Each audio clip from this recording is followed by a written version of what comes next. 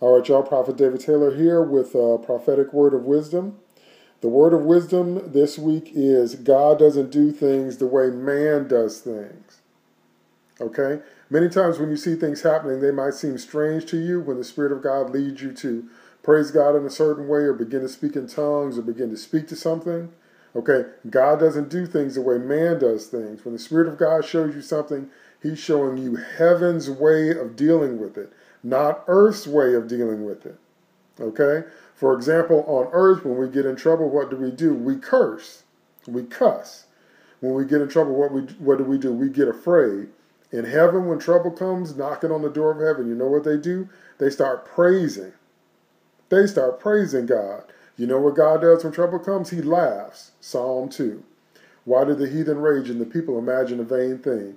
He that sitteth in the heavens shall laugh. Okay? That's not the way man does things. So when the Spirit of God leads you to do something, He's showing you heaven's way of dealing with it. So it might seem strange, but obey, and the power of God will flow. All right? Amen, and God bless you, and I'll see you next time.